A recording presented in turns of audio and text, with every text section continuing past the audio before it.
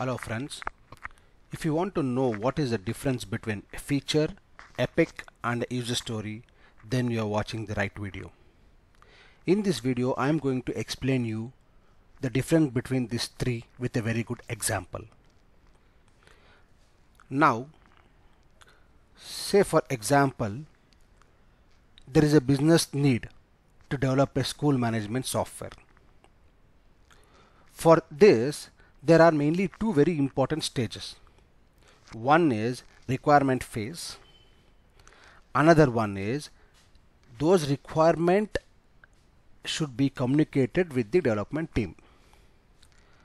So generally in these two phases either a business analyst or a product owner will be involved.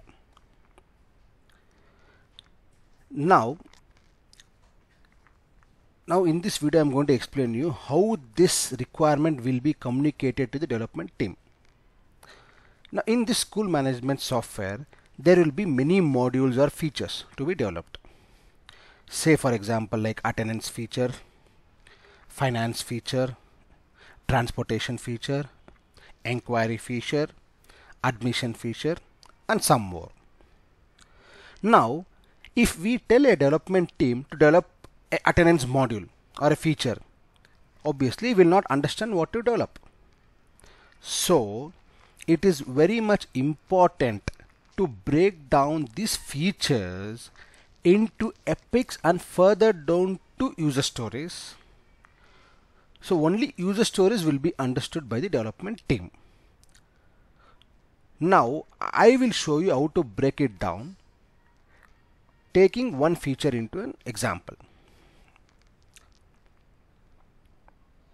Now in this slide you can see that feature is being further broken down into epics, and those epics are further broken down into many user stories.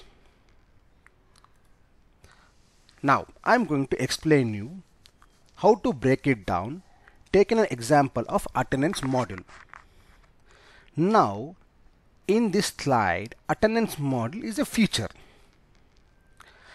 and this feature is further broken down into epics.